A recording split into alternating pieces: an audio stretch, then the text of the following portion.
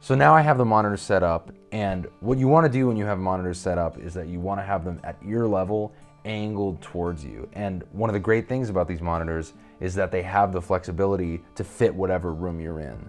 So if you're right up next to a wall here, you can change the boundary EQ, and it'll get itself to where it's getting a true mix, because that's the ultimate goal, is to try to get an unimpeded sound by the room as much as you can. And that's why studios spend millions of dollars getting acoustically treated rooms.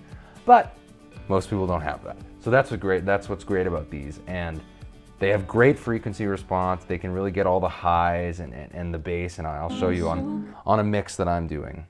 Clear, it's you and me on Christmas Eve this year, and we'll fly, oh fly, looking at the lights like little kids, just you and I,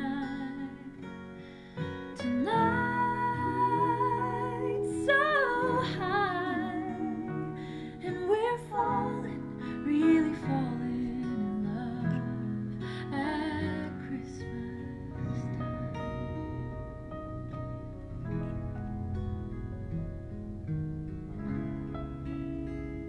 And then we could show what it sounds like with a little more of a full band, bass heavy, rockin' kind of song. My song Reverence.